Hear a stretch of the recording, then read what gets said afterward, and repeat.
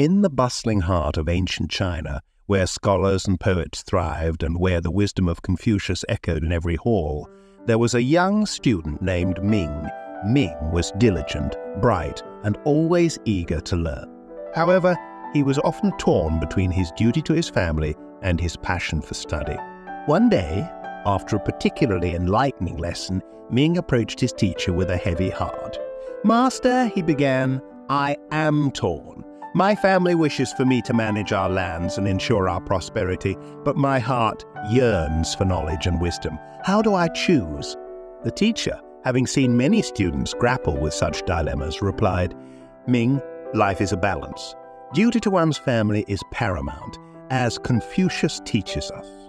But so is the duty to oneself. You must find a way to honor both." Ming, looking for a clearer answer, pressed on, "But master, how can I possibly do justice to both?" The teacher, smiling gently, responded, "By integrating them. Let your learning benefit your family and let your family's wisdom enrich your studies." The age-old dilemma of duty versus passion. It's a crossroads many of us find ourselves at, isn't it?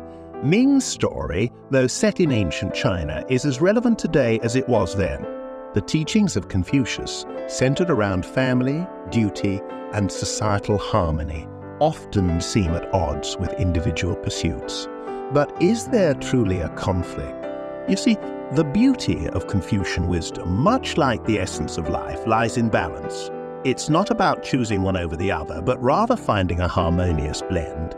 Ming's teacher didn't ask him to abandon his passion or neglect his duty.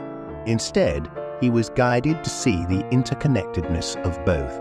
Imagine, if you will, a dance. If one partner tries to lead all the time, the dance becomes a struggle. But when both partners move in harmony, understanding and complementing each other, the dance becomes a thing of beauty. Similarly, in life, our duties and passions need not be at odds. They can dance together, enriching our existence. By integrating our responsibilities with our passions, we not only find balance, but also a deeper purpose. So, my dear friends, as you navigate your own dilemmas, remember Ming and his teacher. Seek not to choose, but to integrate. For in that integration, you'll find not just balance, but also harmony, purpose, and a dance that truly celebrates the essence of life. Thank you for journeying with us through this ancient Confucian tale. If you've ever felt torn between duty and passion, we hope Ming's story offers some clarity. Please consider liking and sharing this video if it resonated with you. As you move forward, may you find the harmonious dance between your responsibilities and desires. Until our next tale, embrace the balance and cherish every step of your journey.